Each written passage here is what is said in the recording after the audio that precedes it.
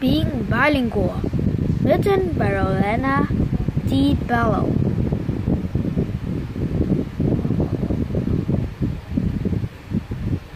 Introduction. What language do you speak? Do you speak one language or more than one? People who speak two languages are bilingual. French and English. My name is Andre. I live in Quebec, Canada. I speak two languages. I speak French and English. My teacher used French and English in many classes, such as reading and social studies. Spanish and English. My name is Manuel. I live in New York. I'm Hispanic and I speak two languages. I speak Spanish and English. My grandparents moved to New York City from Spain. My grandfather taught me to sing Spanish songs and play guitar.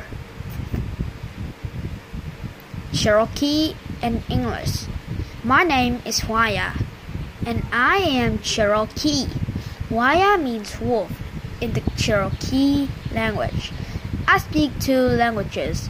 I speak Cherokee and English. The Cherokees are a Native American tribe. At home, my family uses special keyboards. We can write in English and in Cherokee. Navajo and English. My name is Dolly, and I'm Navajo.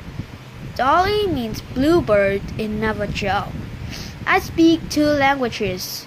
I speak English and Navajo. My grandfather used the Navajo language to keep U.S. secrets safe during World War II. Nahuatl and Spanish. My name is Nelly. Nelly means truth in Nahuatl, the language of the Aztecs. I speak two languages. I speak Nahuatl and Spanish. Chocolate was first made by the Aztecs in Mexico. Chocolate is a Nahuatl word. Guarani and Spanish. My name is Itati. I live in Paraguay. Itati means white stone in Guarani. I speak two languages. I speak Guarani and Spanish. Guarani is a Native American language. It is spoken by most of the people of Paraguay. Over 7 million people in the world speak Guarani. Quechua and Spanish. My name is Inti, which means sun in Quechua. I speak two languages. I speak Quechua and Spanish.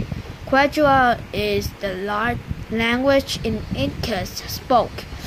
My mother, grandmother, and I speak Quechua as we weave. Conclusion. We speak two languages. We are bilingual. Are you bilingual? Being bilingual makes you close to two words.